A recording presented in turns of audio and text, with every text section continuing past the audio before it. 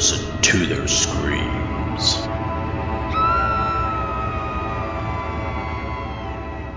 Greetings, ghouls and creeps, and welcome to Listen to Their Screams, a horror podcast. I am one of your hosts, Dave. I'm joined as always by the other host, Ike. Ike, how are you? Hey, I'm doing pretty good. I think I'm doing a little bit better than you are today. Yeah, I mean, I'd be okay if I could just breathe, but no. Hey, I feel like I have crawled back from the edge of death. So I mean, this is an improvement over where I've been in the last week. But yeah, I am. I still got a lot of head congestion and everything else. So if I sound like I'm in a box, that's just that's just that. But It is but simply the mortal coil that I am attached to at this moment. It is.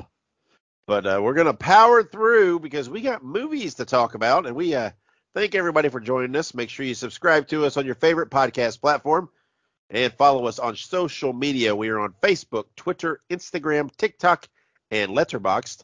Just look up Listen to Screams. That is Listen, the number 2, and Screams. Special thanks, I guess, to our wives, Kayla and Monica, after coming on last week and, doing whatever it is they're doing. Doing the very first Wise Rebuttal last week where they told us how we were wrong in our assessment of Skinamarink. I'm not sure how one can be wrong with their opinions, but, whatever. But look forward to future installments of that, I guess. Can't get enough of that. But, they will be back in the future to tell us we're wrong some more. As always, this is a movie review podcast. We discuss horror movies here, so you are being issued your first spoiler warning. We may ruin plot points, and you've been warned. So, Ike, what have you been up to this week? Have you watched anything? Done anything fun? Oh man, well, I honestly haven't done a whole lot.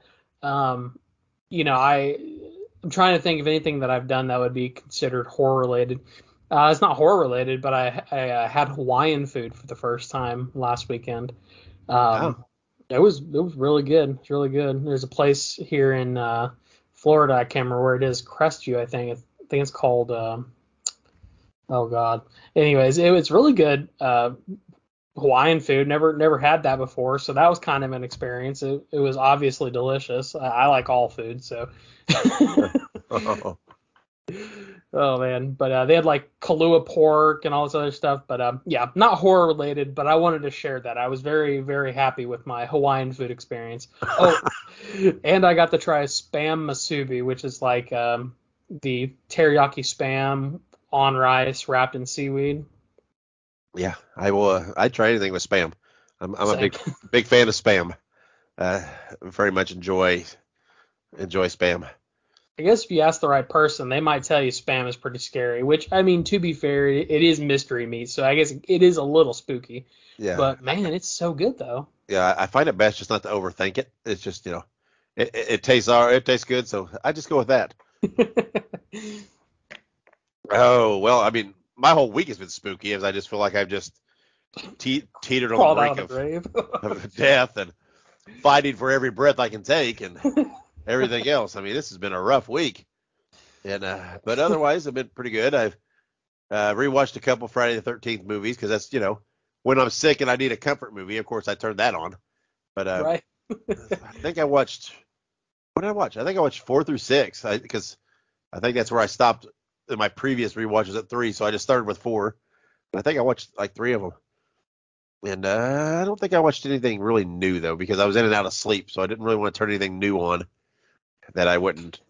You were drifting in and out of consciousness, so you're like just putting something on the background. Yeah. So, but I did watch our movies for this week, which we are reviewing The House That Jack Built from 2018 and Infinity Pool from 2023. We said we were going to review Winnie the Pooh, Blood and Honey, but unfortunately we were wrong, and the movie was not offered in either of our areas. We thought it was, but somehow we had misleading information. So we will watch Winnie the Pooh when it comes out on streaming and or on video on demand, and we'll talk about it at that point. Gotta say, I was a little disappointed I couldn't watch the Killer Winnie the Pooh movie, but that's okay. See, it was weird, and honestly, it wasn't as I'm not super heartbroken about not being able to see it in theaters. I was a little more heartbroken about the potential of not seeing like Terrifier 2 in theaters. But Yeah. honestly, the whole thing kind of gave me Terrifier 2 vibes because, like Dave said, like we really didn't have it. We had one showtime on the day that we recorded our last episode. And like, we were obviously busy, so I wasn't able to go see that. And I was thinking to myself, oh, they'll put more showtimes up. Boy, was I fucking wrong. Yeah. Um, but I was so surprised. You know what I mean? So, it's just Yeah. like can't squeeze one other showtime in there over the weekend. Yeah. That's weird that just one showtime for something like that. But we have done our research for next week because next week we are reviewing Cocaine Bear, and we have both checked, and yes, the movie is showing in both our areas. So we should be good to go. I'm pretty stoked to watch Cocaine Bear. Sounds like a fun movie, but that's next week, so let's don't get ahead of ourselves. No, don't get too far So ahead of yourself. no. So before that, and before we get too far into this, let's go ahead and jump in and let's play top three. Top 3. All right, on this episode, given our choice of movies today, we have decided that we are going to talk about our top 3 most disturbing movies that we enjoy.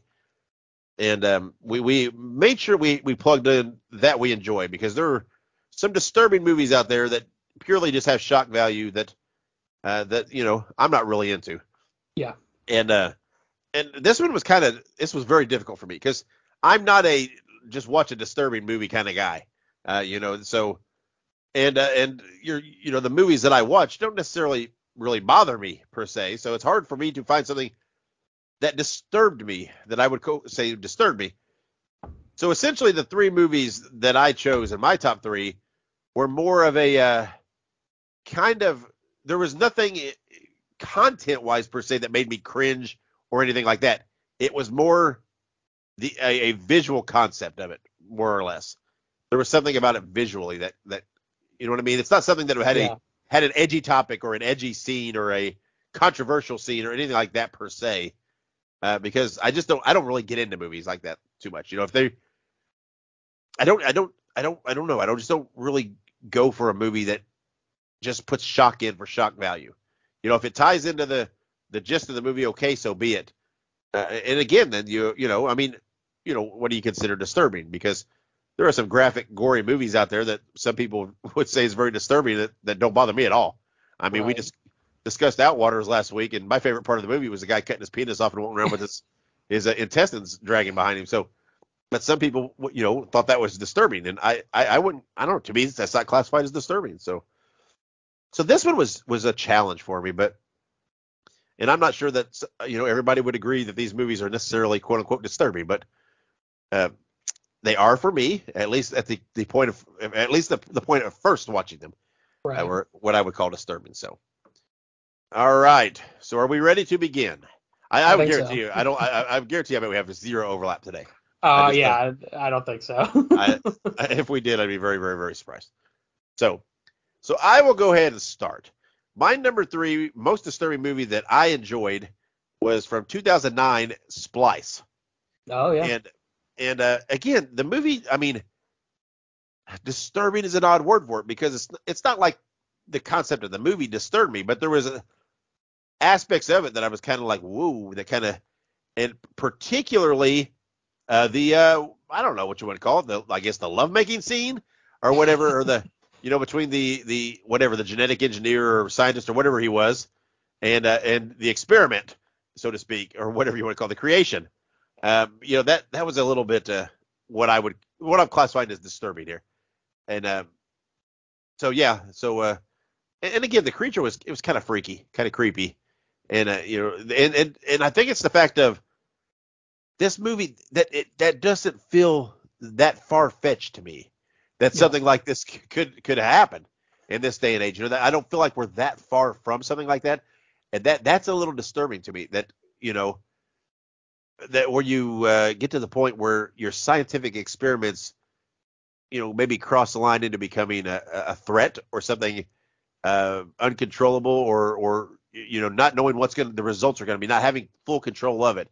That to me is a little disturbing. So Ike, what do you think of Splice? Yeah, absolutely. I love Splice. I saw it in theaters when it came out. Like you said, the movie in of itself isn't terribly controversial or anything, but it does kind of, it kind of crosses a few boundaries, and it asks some very important questions about creation. And honestly, one of the things that I really liked about this movie, and it honestly to me, it kind of ties back into like that kind of Frankenstein story. You know what I mean? Um, Obviously, the creature in Splice was not an amalgamation of body parts, but it was a scientific creation from what one could call a mad scientist. And like you said, it kind of talks about at what point does that creation, that genetic engineering, at what point does it pose a threat? So Splice is actually really cool. Really great movie, science fiction at its best, horror at its best, because it doesn't have to be um, blatantly shocking for it to be scary in this Yeah, case. yeah, I agree. I agree. And again, the one scene just whew, made me a little Burned into your cringy. eyelids. Yeah, yeah. So, Ike, what is your number three most disturbing movie that you enjoy?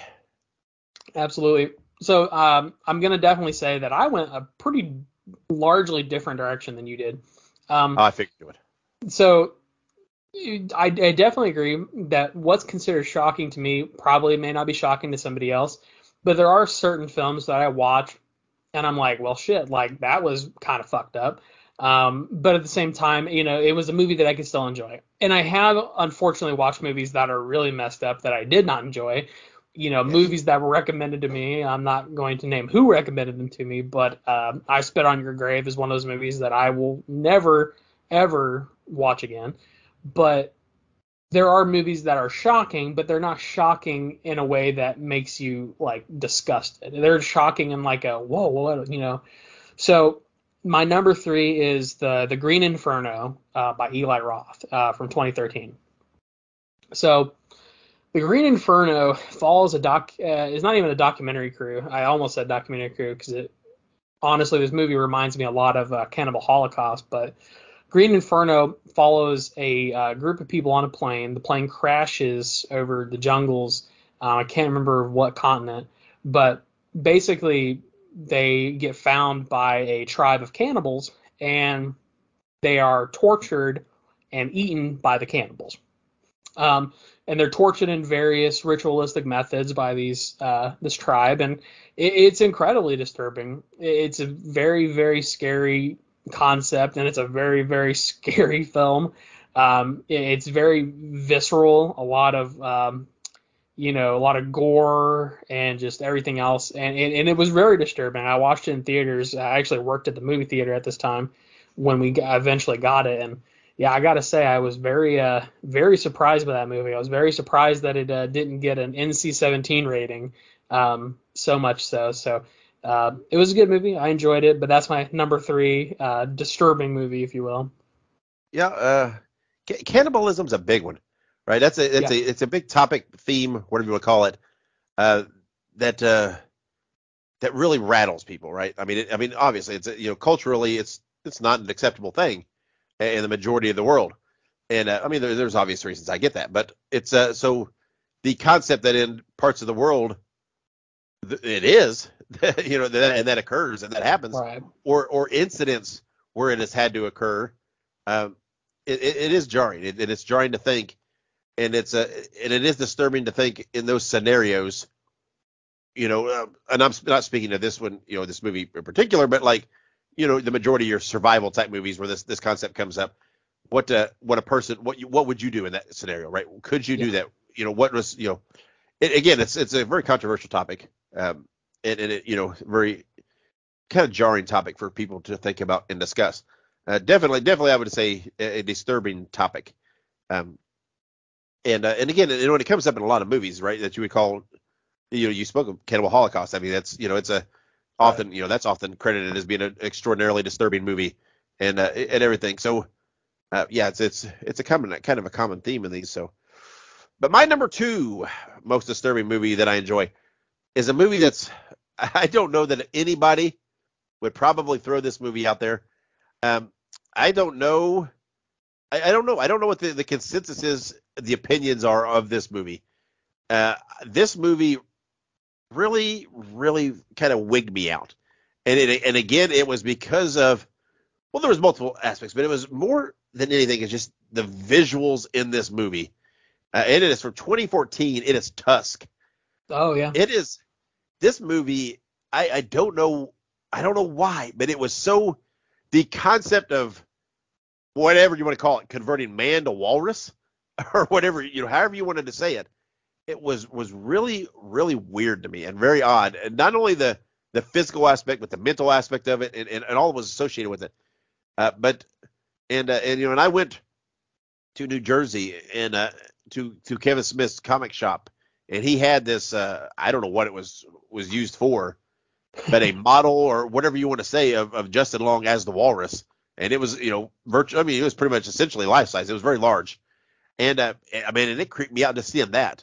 It was just, there was something very, I don't know, very, very about it that just really disturbed me. And again, I don't know whether a lot of people would really classify this as a disturbing movie or even that scary a movie or anything else. But it certainly disturbed me. Ike, what do you think of Tusk? No, absolutely. Well, first and foremost, I love Tusk. I love Kevin Smith, and I think that Kevin Smith has a lot of really underrated movies. Obviously everybody knows him for Clerks. Everybody knows him for Mallrats. Everybody knows him for those movies. But a lot of people don't realize that he's also ventured into these sort of like other areas. And honestly, one of the big ones in this case would be Tusk. It's hard because it is disturbing. And also it kind of, again, ties back into the concept of Frankenstein. I mean, this is just Frankenstein's monster in a different light, at least in my opinion. But the concept of turning a human into an animal and like the visuals of like the patchwork of his skin, that's seared into my mind too, because at the end when you see him like as a walrus and he's like all stitched together, you're thinking to yourself, like, what amount of pain and suffering did this person have to go through to reach this final, like, I guess evolution of being a walrus. And it's supposed to be a horror comedy. I mean, you have Johnny Depp, who plays like, what is it, Guy Lapointe or something like that, Yeah. who's like some goofy detective or something. And, Yeah. and it's like, it's supposed to be like a comedy, but then it's like also kind of like low key really fucked up. Yeah. I But don't know. absolutely. Maybe I just have problems with that scientific concept of, just because you can, maybe you shouldn't. Yeah. Maybe I just find that disturbing. And and I mean, don't get me wrong. I'm a huge supporter of science and the advancement and the positives it can do. But like with anything in life, you have to think about that. When you have that knowledge and power in the wrong hands, what happens? And I don't know. So maybe there's a theme here to what I find disturbing. So Probably. yeah. So Ike, what is your number 2 most disturbing movie that you enjoy? Absolutely. So again, definitely a vastly different approach, but I would say my number 2 is Hostel from 2005. Yeah. Hostel is one of those kind of, so obviously it's very visceral. It's got a lot of gore, a lot of violence. I mean, I think one of the scenes that's really stuck out to me, because here's the thing, I had never seen Hostel until about a year ago. It was actually right before I moved to Florida. My wife was visiting one of her cousins right before we moved, and I was home alone, so I'm just watching horror movies, playing video games, and I decide, well, let me give Hostel a try. I've never seen it. Everybody says it's like a really scary movie. It's a horror movie. It's a violent movie. It's like one of the Eli Roth's best movies, what people usually say. And so I watched him. I'm like, wow, this is extraordinarily fucked up. I mean, there's a scene where this woman gets her eye like burned out with like a soldering iron, and like, yeah, that's really messed up, and like it visually is horrifying. But more so in some ways, the concept of Hostel. Hostel is literally a concept of human trafficking. You know what I mean? And human trafficking doesn't just happen to, because obviously the primary target of human trafficking in real life is women and children. But a lesser known part of that is trafficking of men as well. And this movie really approaches that concept, and it's horrifying. The concept of being human trafficked genuinely has given me nightmares. So this movie really plays on A, human trafficking, B, torture, which I hate that concept of that. Like, I don't like being in pain. So it's a very violent movie with a very, very disturbing premise, and it's just, definitely, definitely sends chills down my spine. Yeah, I mean, Hostel would clearly, if you were, whatever, if you polled however many hundred people, it's going to be on a lot of those lists as a disturbing movie. And but maybe we have a theme here too as well. That maybe it's just you find Eli Roth. His movie's very disturbing. I didn't do that intentionally either. I realized I was making my list, and I'm like, oh shit, both these movies are by Eli Roth. I will say my first movie, my most disturbing movie, is not an Eli Roth movie. I promise. Well, there you go. So he can trigger you, but just not the most triggering. Right. So, yeah. So let's move on to our number ones. My number one, again, I don't know how many people of my generation, I think would definitely maybe concur this was a disturbing movie, especially at the time. This movie came out when I was 11 years old. I wouldn't have watched it until a few years later on home video. It's not something I would have went to a theater to see at 11.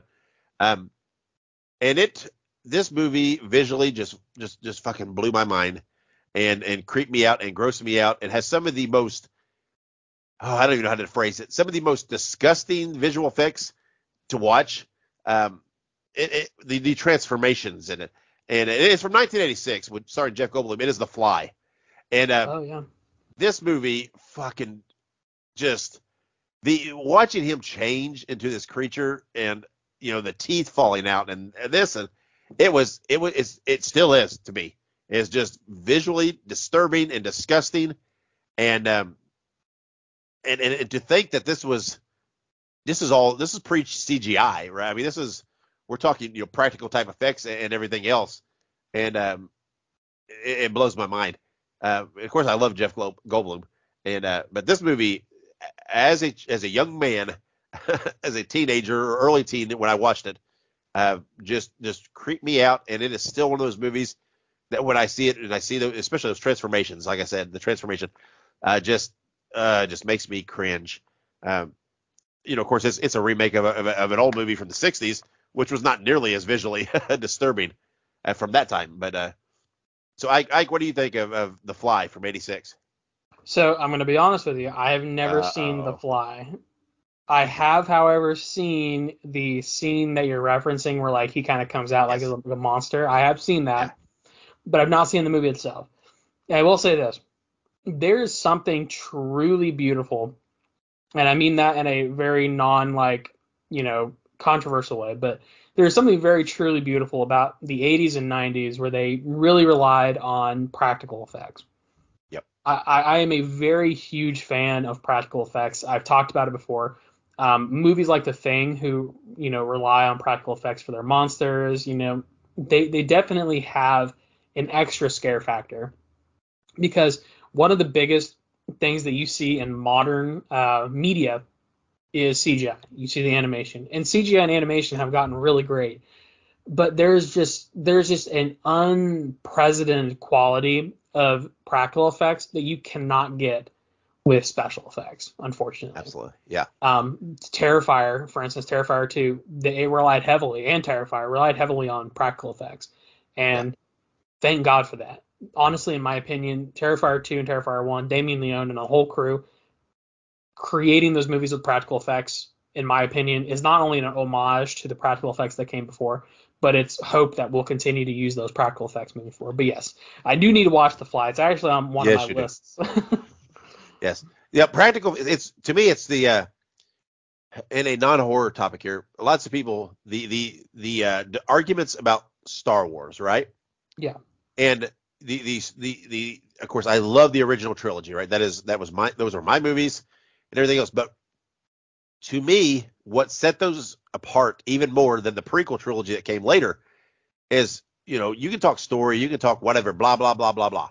But what set the original apart was the practical effects, the miniatures, the models, and the way they filmed those because to me it gave it depth and made it gave it that camera trickery of realism. You don't know that they're filming miniatures, and it feels like they're truly filming these ships.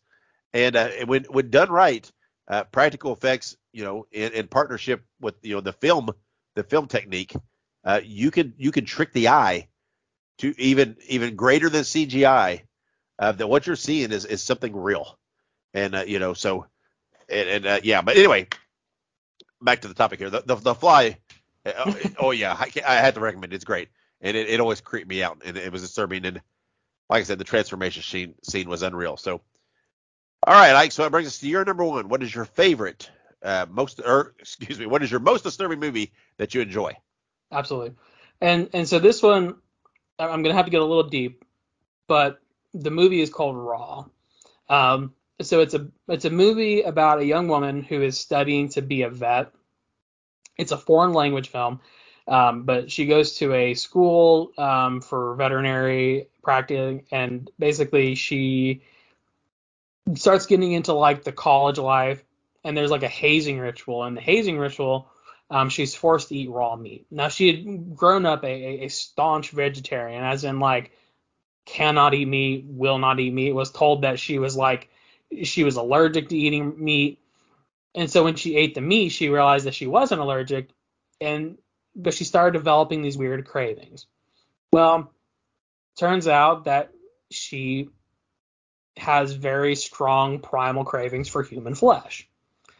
And this movie is not only disturbing from the perspective of like the woman is a cannibal, like she needs human meat because if she doesn't, like she goes into like these weird kind of like withdrawals, like a drug addict. So this movie approaches a lot of topics, and it's very artfully done, but it treats this need for flesh almost like an addiction. And so it really touches on the very sensitive topic of addiction and how addiction affects people and how addiction works. But it also talks about innocence, because this girl, she was a vegetarian before she went to college. She was hazed and she had to eat raw meat, and now she's a cannibal. So it kind of talks about like this slow descent into madness, this descent into this is not who I want to be. And so the movie really dives into a lot of really disturbing concepts, and a lot of disturbing concepts that we have to deal with in real life: addiction, growing up, college, hazing, things like that are very real, very prevalent, and can affect people in very negative ways. So has a lot of that psychological fear, but also visually speaking, it really crosses a lot of boundaries with, this person he has to eat human flesh, or else like she goes into like withdrawal.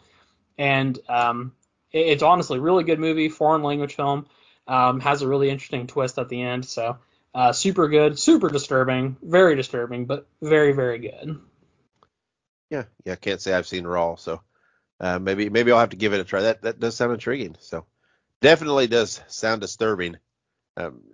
Not to belittle the people's addictions or whatever else, but Yeah. Addiction is it's a wild thing, and it can you can be addicted to damn near anything. I mean, a lot of times, because a lot of times they will trigger the same things in the mind, but it can come from different ways. So sounds pretty wild. So let's take a break. Let me get a drink, maybe catch my breath, put on some oxygen, see if we can get through the rest of this. But we'll be right back with some news and upcoming releases. Remember, in the course of discussing movies, the host will spoil plots. You've been warned.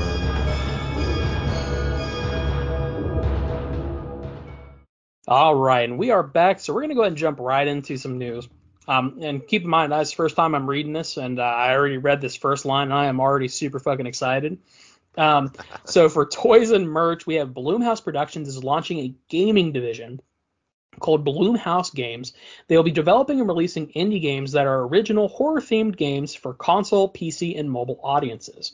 No specific titles have been announced, but we all know Blumhouse has an incredible library of amazing IPs that they could very easily turn into video games.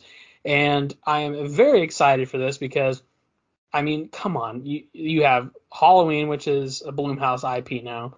You have the entirety of The Conjuring, which is an IP. I mean, there's so much cool stuff. The Purge. Oh, my God.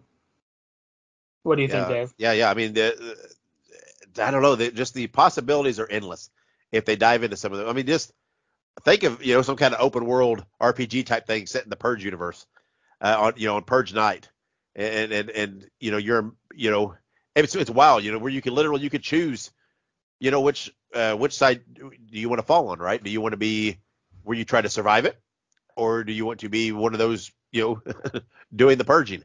And Right. I mean there's so many possibilities of what they could do, and and then I mean who knows, they can expand beyond their own properties. I mean they could partner in with other other things. They don't have to necessarily have put out the movie.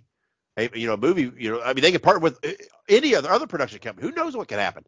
It's remarkable, but it's a cool concept to think that there will be a company out there to focus pretty much solely on these type games and these theme games. I know there's other production companies and other software companies and development companies that do that, but I don't know. And again, I'm not hugely knowledgeable in this, but I don't know if there's one or anything that focuses just primarily on this, right? So I think this would be a great partnership with their movies and their and the IPs, like you said. And I don't know. I mean, the possibilities are endless on what they could do with this.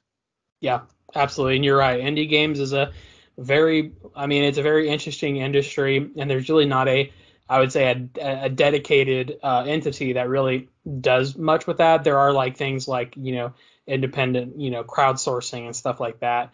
But there isn't like a major studio or major entity that focuses primarily on indie games and whatnot. But exciting stuff. But we're going to move on to a few birthdays and other key dates and anniversaries.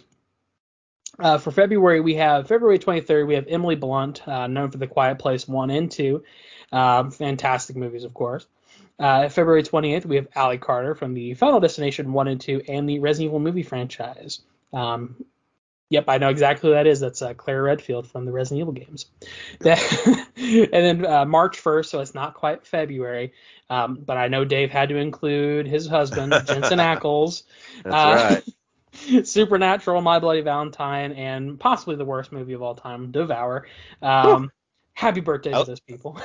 Love Jensen Ackles. Cannot stand Devour. I couldn't even get through it. Oh, it's so bad, so bad, so bad, so bad. I'm about to watch it. Good luck. But do love Jensen Ackles. Of course, I love Supernatural. I like his take, in My Bloody Valentine. Love him, in The Boys. Love him in his show Big Sky. Just love me some Jensen Ackles, period. But, period. Absolutely. Love it. So a really cool anniversary date, I didn't know this, was February 19th is the 30-year anniversary of Army of Darkness, of course. Right. Sam Raimi and Bruce Campbell's horror comedy masterpiece, Army of Darkness, fantastic. Uh-huh. And then In Memoriam, this is actually pretty recent, February 19th as well. Richard Belzer from Law & Order SVU, Species 2 and The Puppet Master had passed. I actually remember seeing that on Facebook. That popped up for me. And I definitely recognize him from Law & Order, but when I started reading this, I realized he was also in the Puppet Master movies, which is really good. My first memory of Richard Belzer is wrestling related, though, because he used to have a talk show in the 80s, and he's the guy that had did he get headlocked by Hulk Hogan and dropped on his head? Hogan. Yeah. Yep. Okay. That's my first memory of Richard Belzer. Probably always be. I don't care how many years he played Munch on SVU, but that'll always be my memory of Richard Belzer. was getting put to sleep and dropped on his head by Hulk Hogan on his TV show. As soon as you started saying that, I'm like, wait a second, he looks like that guy. I wonder if he's the same guy. Yeah, wow. That's him. All right. Oh, speaking of which, he filed a lawsuit, right? On a side note related, because this is a great story. Filed a lawsuit. They settled out of court for, I think it was like $800,000 or something. He bought a home in the south of France, he still owned, which is where he was when he passed away, that he named Chateau Hogan Oh my god. It just cracks me up. I love that. So that's great stuff. Sorry, go ahead. No, you're good. The Hulkster bought me a house. Brother. Brother. But a couple of upcoming releases that you guys will probably want to know about. We have Cocaine Bear, of course, coming out on February 24th. It is in theaters. This, of course, is a horror comedy. This is a oddball of groups of cops, criminals, tourists, and teens converges in a Georgia forest where a 500-pound black bear goes on a murderous rampage after unintentionally ingesting cocaine. This is starring Ray Liotta, his final completed film prior to his death in 2022, which may or may not be unfortunate. I guess we'll see once we see this movie. Kerry Russell, and this one actually surprised me. I remember I told my wife this because she loves this director. But this movie is directed by none other than Elizabeth Banks from the Pitch Perfect movies. Now, I'm not ashamed to say that I do like the Pitch Perfect movies. So, that legit asked Monica, hey, you going to go see Cocaine Bear when I go see it? She's like, well, Elizabeth Banks involved, so yeah, I might. I'm like, okay, seriously? That's what got you? I mean, like, no offense. I love Elizabeth Banks, but, I mean, it's like, really, it's about a bear on cocaine based on a true story, and Elizabeth Banks is what sold you on this? So. That's what I was going to say. It's literally a bear hyped up on cocaine. But this is inspired in part by true events in 1985 when a corrupt Kentucky cop and lawyer turned drug smuggler, Andrew Thornton, flew in a smuggling run, dumping packages of cocaine over Georgia before attempting to escape when nearly 80 pounds of it strapped to his body. However, the parachute malfunctioned and Thornton fell to his death in the Georgia resident's driveway. 40 kilos of the thrown packages landed in National Forest and were consumed by a black bear, who overdosed, most likely within minutes, dying from cerebral hemorrhaging, respiratory, and heart failure after eating $20 million worth. Adjusted for inflation, that's $55 million worth of cocaine. Holy shit. Only Thornton and the bear died. That's a very unfortunate story. Jesus Christ. So clearly they've taken some liberties here because it's a whole movie, not just that, the bear dies in a few minutes. But it blows my mind. Again, number one, what a horrible thing for the bear. Yeah, I mean, absolutely. The bear didn't ask for this shit. This dumbass was doing, smuggling this shit and caused this horrible, horrible thing. But this is one of those things that you read it and you're like, there's no way. Seriously? That really happened.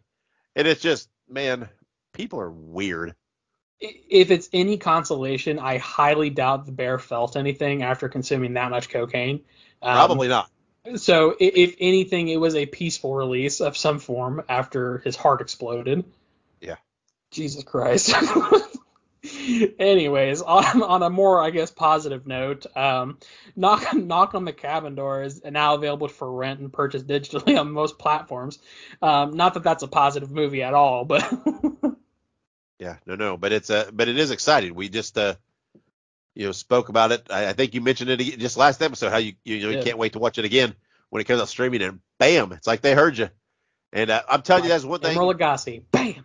I love the quick turnaround now because things are filmed. There's no converting process anymore. It's everything when it's filmed, it's digital, it's ready.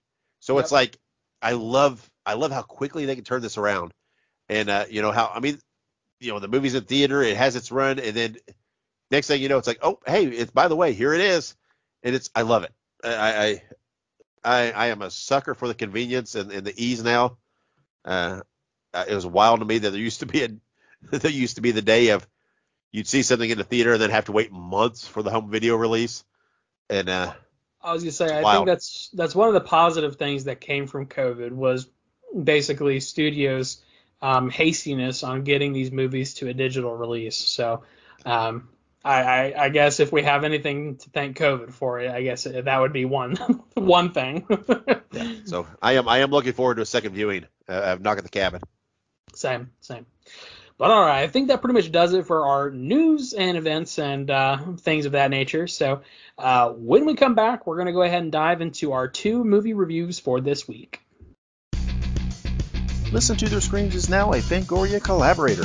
Get 20% off your order at shop.fangoria.com by using the promo code LISTEN2SCREAMS at checkout. That is listen, the number 2, and screams. Or you can click the link in the show notes. All right, and we are back. We are back and ready to rumble. Ready to rumble. That's a fantastic movie from the 90s if you've never seen it. Not the movie we're reviewing right now, but we're going to start off with a movie that actually I picked for this week. So this first movie is the movie The House That Jack Built from 2018. If you'd like to watch it, you can check it out on AMC Plus or Tubi, but this movie is set in the 1970s. The story follows Jack, a highly intelligent serial killer who, over the course of 12 years, depicts the murders that really develop his inner madman. This is starring Matt Dillon and Uma Thurman. It is written and directed by Lars von Trier, and the film had its world premiere at the Cannes, or is it Cannes? Yeah. Just Cannes. I think it's just Cannes. Okay. Yeah. At Cannes International Film Festival on May 14, 2018. It was reported that the movie, that more than 100 audience members, including some critics, walked out during the premiere. Though a 6-minute standing ovation followed the screening, some of the audience members were upset and continued to condemn the film on social media for its extreme violence and nihilistic tone. Yeah. So go ahead. Man. Let me dive right in here, because here's my thing. This is, again, like I spoke earlier about what people conceive as disturbing, right? Because yes, the movie, yeah, it's disturbing, right? It's got disturbing visuals. There's disturbing things about it, and I know a couple of the scenes that, well, one in particular that I think probably really, but I don't know. I mean, this was deep in the film, so anyway. But to me, it's like, in my mind, I'm like, I think two things, right? Number one, it's a film. Number two, I'm sorry, there's nothing in this film that doesn't happen, right? That has not happened, and whatever else. It didn't depict it in any glorious light or any positive light. They weren't trying to beautify it or anything. Now, this guy was wild, right? Jack was crazy wild to me. Because he was this serial killer, right? And like serial killers, and we spoke of addiction, right? He became addicted to that feeling, right? And it was clearly filling a hole in his life, and because there were parts of it where he became big on staging the bodies and taking pictures and doing these things. And there were parts where, he talked about he wasn't happy with what, this. So he would retrieve bodies and back to the scene of the crime, the scene of the murder, so he could do it again and pose it again and blah, blah, blah. Because he was clearly jonesing for that feeling and that rush. And I believe he talks about 5 incidents, which, he says there's many, many more, obviously, whatever. But, it's weird because, and again, we've spoken of spoilers. You go through the whole movie thinking that Jack's spilling his guts while he's in prison, or on the premises of being executed or something like that. That's the feeling you get. What's happening here? Because he's talking to someone who you get the vibe is an officer or a clergyman or I don't know, something. It's psychologist really or something. Yeah, psychologist or something. It's really unclear what it is, but you go through the whole movie thinking that he's unloading all this, right, for whatever reason, whether he's trying to justify, whether he's trying to explain, whether he's trying to relive, whatever it might be. And the movie is, but you don't see him in the now while he's doing this. It's all in the going back to what he's talking about and seeing. And it starts whatever, rudimentary enough, right? He kills a lady that he picks up that has a flat tire and blah, blah, blah, and moves on. Now, again, the one that to me I think probably would trigger a lot of people is the one with the wife and the 2 kids where, he shot the kids. And I think that that was disturbing. What do you think? I think that was probably one of the most disturbing parts of the movie. Oh, 100%. I mean, I think that there are, like you said, there are 2 parts in the movie that I think could potentially have crossed, like, maybe a line for some people.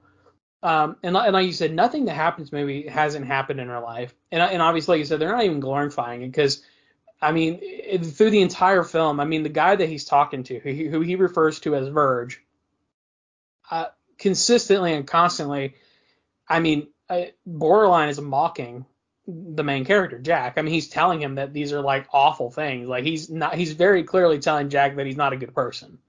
And he's going through all of this, and it gets to the point where with the kids, and that one definitely like it stuck with me because I remember that very pertinently, where he's like I mean, he's gunning them down like in like a shooting range, and it's horrible.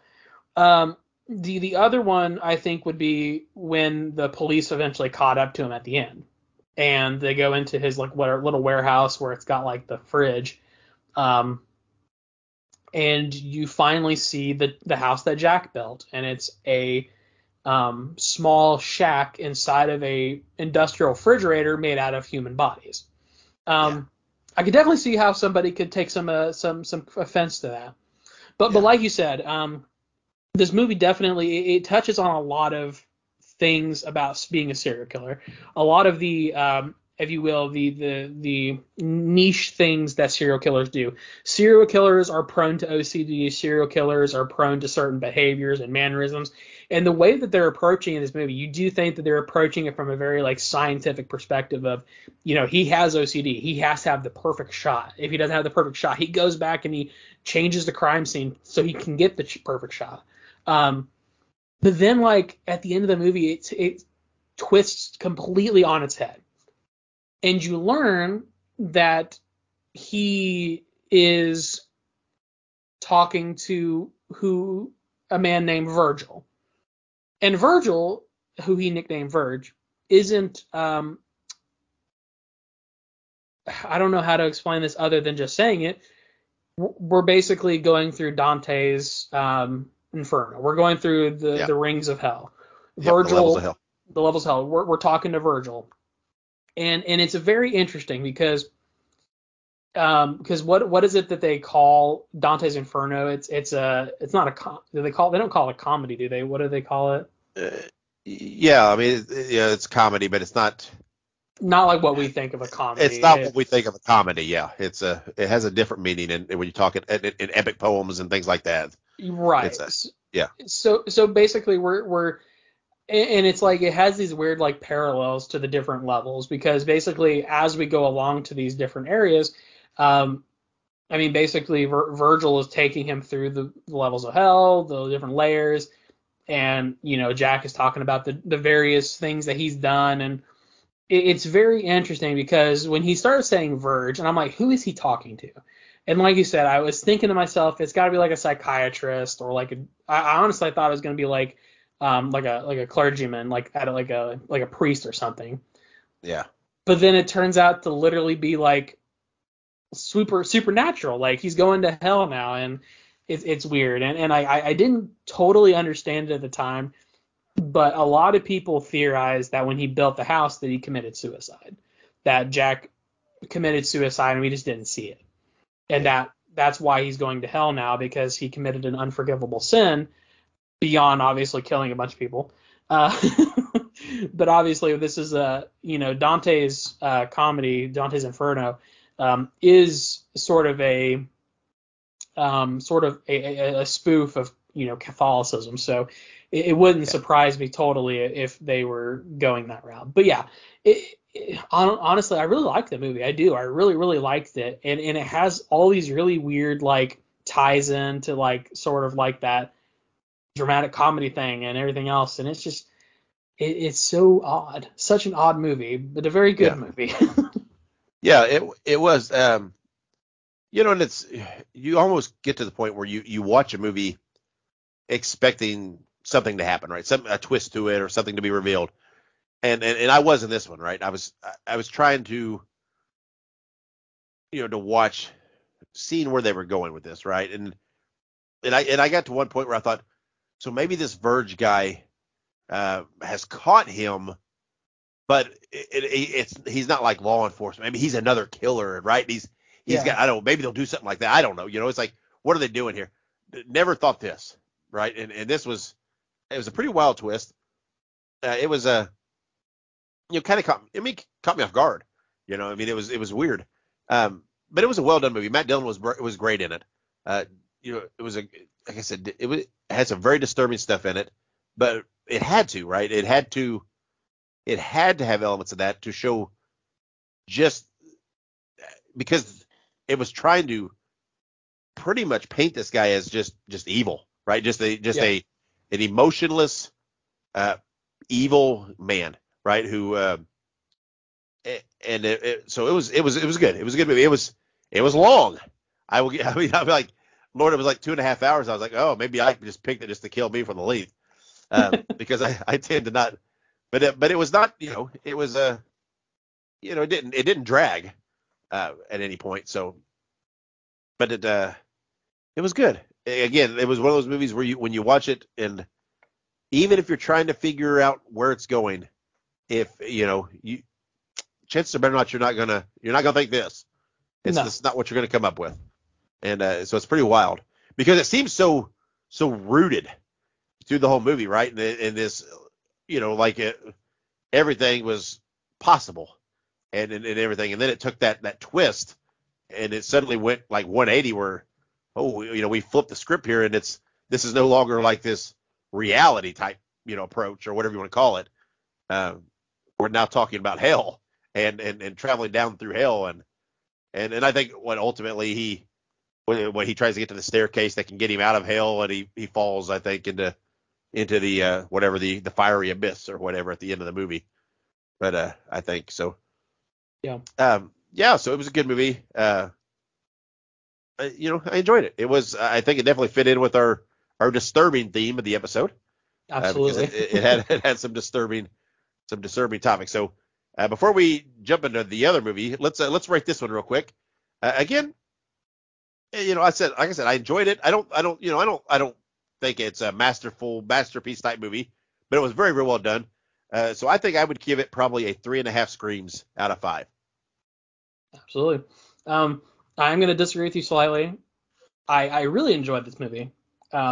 It was one of those movies that I watched going into it because everybody told me it was really disturbing.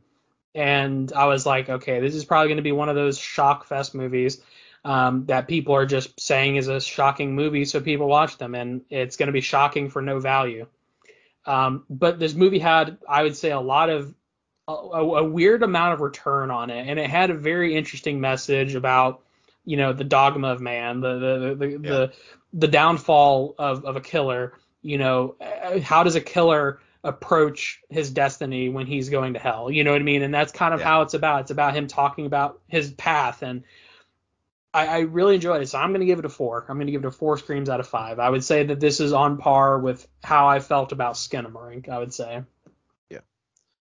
All right. Well, then Ike, move us on to our other movie, and let's discuss Infinity Pool.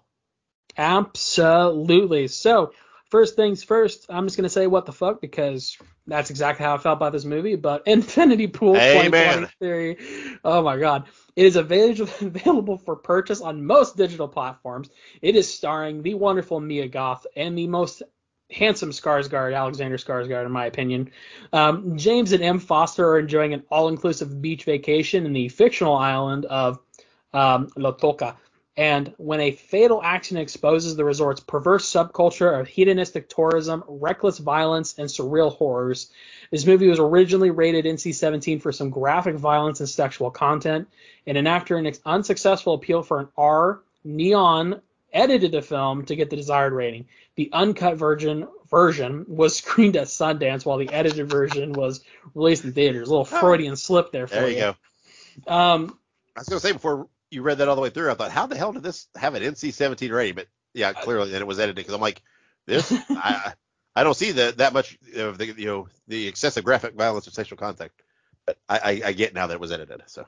Right. Yeah, that's what I was going to say. I was going to say I could definitely see where this could have had an NC-17 rating had it not been edited. Yeah. Go ahead.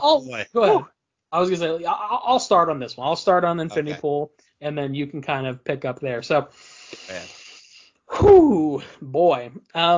So let me preface this by Dave and I's conversation when we were talking about what movies to film or to talk about, please. Yeah. So we talked about what because we're like, okay, well we can't review Winnie the Pooh kills people in the woods because nobody was showing it. So we're like, what movies are we gonna watch? And I was like, this is a perfect opportunity to talk about the House of Jack built, and I was like super excited, and I'm so glad we got to talk about it because I love that movie. But then Dave's like, oh hey, by the way, Infinity Pool come out. Do you want to do that one too? And I'm like, hell yeah, I wanted to watch that movie. I never got to see it in theaters. And he's like, yeah, it's supposed to be the most messed up movie of 2023. And boy, oh boy, were you not kidding. Let's see. If I had to summarize this movie into one word, it would be trippy. Because, so like the movie basically centers around this island, has a replicator where they just duplicate you as a human being. So if you commit a crime, if you have enough money, you can choose to be cloned. And your clone is cloned with all of your memories. It knows that it's guilty of the crime that you committed, and then that clone is then murdered. It's killed for your crimes. Yes. And so, I mean, obviously this opens up a very important dialogue of, and they even talk about in the movie, when they clone you, how do you know that was the clone? How do you know you're not the clone? You know what I mean? Yes. Right. And so who's the clone, who's not the clone? And they really play up on that because kind of the point of the movie is that Alexander Skarsgård is essentially just being tortured for fun, right? He's being drugged. He's being, they're like intoxicating him. They're forcing him to like beat the shit out of himself, literally, like a clone of himself. And like it's like this really trippy honestly, the only thing that I could think that this movie was trying to accomplish is potentially why cloning people isn't a good idea. like I don't know, man, but it has so much in terms of like trippy elements and storytelling, and the visuals were really trippy. And what I mean by that is like they literally did drugs, and so they tried to like give you like the drug induced like moment, and it very much felt like that. I felt woozy after some of those parts in those movies where like they're tripping balls and they're suckling at the teat of whatever that thing was. And, oh my god, like literally. So me and my wife watched this together, and my wife's only words to me after that movie was finished was "What the fuck?" Like those are the only words she said. But you go ahead, Dave. You give me your thoughts on it. Well, woo. I understand why people are saying it's disturbing, it's odd, it's weird, it's whatever. I get all that. I feel like there's a lot of commentary here. Maybe it's just me. A lot of commentary here on the rich and how sometimes money can get you out of situations and how that power just breeds more problems, right? Because these people had all clearly done bad things on this island and bought their way out of it, and now it was almost a game, right? They were coming back to do more because they knew they could buy their way out, and they were tricking other people into it and using their money and their power in a bad way here. And man, it was weird. It was I don't even know. I don't even know. It was going for a while, and it's like it was just. It was wow. I don't even know how to wrap my brain around a lot of this because he clearly was conflicting about this, right? He was being manipulated in some ways, but yet he was enjoying it in others, it seemed like, because he didn't make too much of an effort to leave, right? He hid his own passport at the one part, so he didn't have to leave, and sent his girlfriend or his wife or whatever away. But it was, I don't even know. It's so hard for me to to formulate thoughts on this because the movie was a little all over the place. That's an understatement. I don't know, and it's God. I don't even know. I mean, I don't even know what to say about this movie. To be frank, it wasn't my favorite. No, because it was just what we spoke of earlier. It felt like it was trying at points to be shocking just for the shock, right? To be weird and be different, and not really telling a story. It was these people had no concern with what they were doing. They were enjoying it. It was just entertaining to them. And then at the end, when they were leaving, it was just like they could just flip it off. They were going back to life, and that's okay. It was vacation. And but he didn't. He went back, right? He skipped out from his flight or whatever, and so I don't know. I don't know what is. I don't know what that's supposed to mean with about him, because I don't know. Was he a pawn, or was he an addict of this? Was he addicted to the feeling and the power too? Was that just his part of the process where he was becoming hungry with what he could do and what he could get away with? I don't know. I don't know quite where they were going with it, and what was. I don't know. I don't know what it was meant to be. So it's like I don't know what to say. He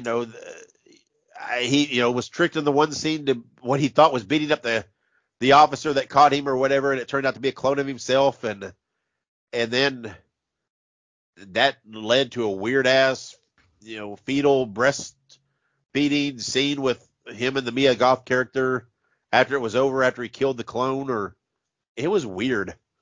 And and I don't know if it was good weird. I just don't feel that it was a good weird. So I think I know what the movie's about. I think. So let me preface this by saying that like Dave said, I didn't hate the movie, but I didn't overtly love it. The David Cronenberg, who made this movie, Brandon Cronenberg, he's kind of known for just making weird movies. I haven't seen any of those other movies, but I have heard of them. So here's what I think this movie's about. I think this movie is about a concept called ego death. So ego death is basically when you have a complete loss of self-identity.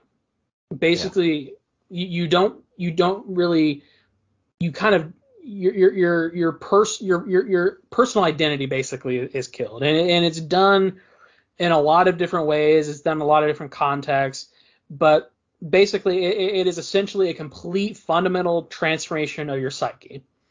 And I think genuinely that's what this movie's about. I think that's what it's trying to approach, because the entirety of this movie, it's premised around Alexander Skarsgård's character killing himself, basically, like bringing himself to kill himself, because that's the point.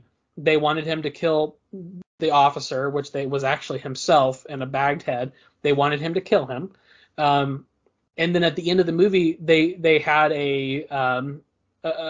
his clone like on a leash, and they wanted him to kill that clone. And so I think this movie, the entire purpose and concept of this movie is ego death. The death of yourself, the death of your I guess your self-identity.